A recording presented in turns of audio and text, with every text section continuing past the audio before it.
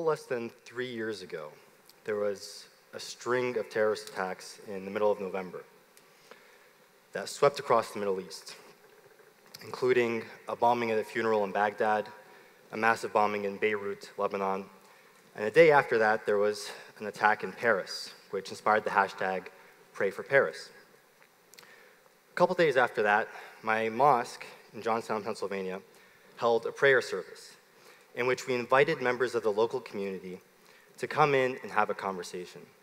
We would get to know some of them, they would get to know some of us, and then collectively we would pray for all the victims of all of the terrorist attacks.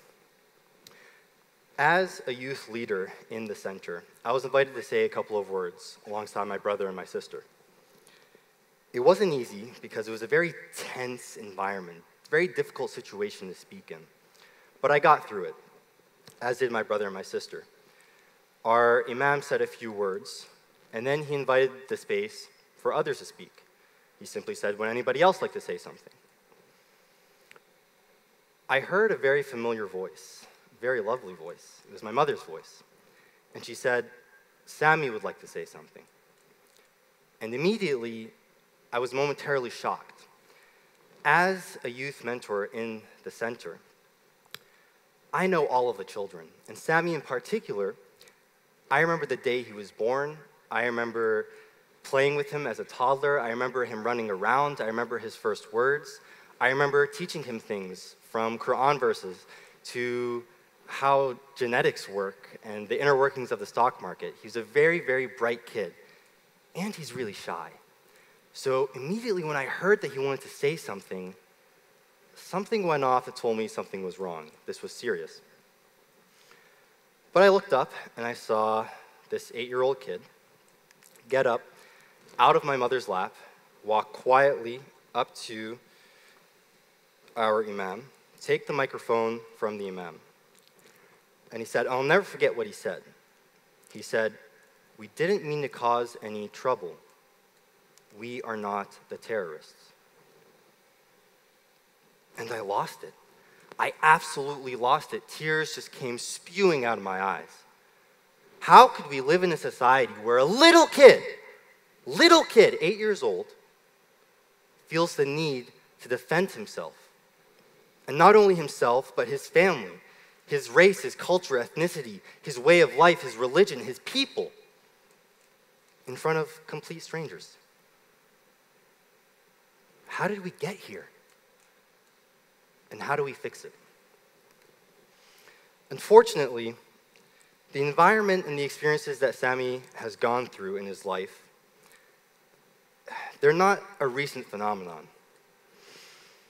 I was one of the first generations of Arab Muslims to grow up in a post-9/11 world, and I didn't even know what that meant. I was 4 years old whenever 9/11 happened.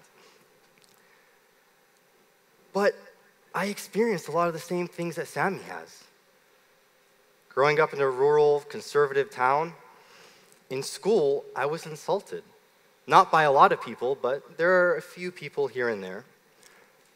And I've been called things like Duncoon, sand nigger, towel head, raghead. I've even been called Muslim as if it were an insult. And as a little kid, I didn't know how to deal with those things. I retaliated often the only way I knew how, which was with my fists.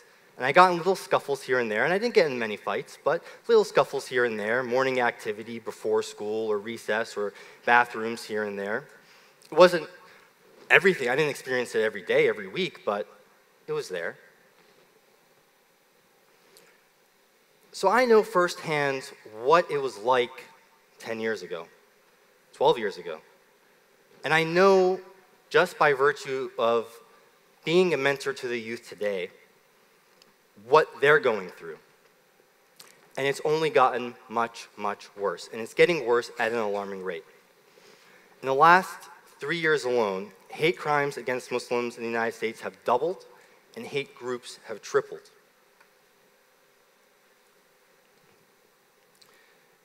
And the anecdotal evidence is overwhelming. I have story after story after story of Muslims being verbally or physically abused, whether it be at a school bus being told to go back to Pakistan, which isn't even in the Middle East, or a teenager getting a death threat in their locker room. Even here at Penn State, a liberal institution, I've seen this happen. So how do we get here? For most of you, this number might mean different things, but for me, it means a very specific thing. 1% of the US population is both Arab and Muslim, which means that only 3.5 million out of 340 million people in this country have the first-hand knowledge, experience, and understanding of what it means to be Arab and Muslim in this country. Which means for the other 99%, for the other 337 million people, most of those people have to get that understanding and that knowledge of what it means to be Muslim and Arab from secondary sources like the media, which is flattering to people who look like me. But you know, there are other outlets like political leaders, which are more flattering to people who look like me. So what happens is that our voices, our very real experiences of what it means to occupy the social position that we have are drowned out. We are effectively minoritized. But I want to make something clear. Being a minority does not mean that you are minoritized, or vice versa. You can be a majority and still be minoritized. Minoritization fundamentally occurs because the dominant narratives and cultural viewpoints present in our society and our communities overpower and subsume the real experiences of a certain group. To give you a clear example of this, you can have a college campus with 60 to 70% women. But at the end of the day, if 1 in 5 women are still being sexually assaulted, by the time they graduate, women are still minoritized. So, when I was younger, if you had come to see me in high school, you would never think that I had the experiences that I had. And I had an understanding when I was at a young age that people do not inherently want to hate each other. Hatred is not a part of our human genome. And I had a revelation of sorts, and it was that, you know, I'm a pretty fun guy. Like, let's be honest. Like, who wouldn't want to be friends with me? So, I realized that people didn't hate me because they knew me. They hated me precisely because they didn't know me. They didn't hate me because they knew me. They hated me because they didn't know me. And that fundamentally changed how I operate in this world. I started having conversations. I started reaching out to people who felt like they hated me. And after having conversations with them, they realized they didn't. When I came to Penn State, I found an organization called World in Conversation. It's an organization that facilitates the face-to-face interactions on conflicts that we tend to avoid, the necessary conversations that we need to have in our society and in our communities. This organization, World in Conversation, is facilitating here at Penn State. In addition to having Penn State students also talk to global partners in Gaza, Colombia, and Afghanistan. And I believe that we have a commitment to dialogue. I believe that we have moral responsibilities to our communities. I believe that whether you are minoritized in any sense or not, you have a responsibility to your communities, to the communities that you serve, whether it be here at Penn State or a different community. And what I want to suggest to you today is that what I'm sharing is merely a case study of minoritization.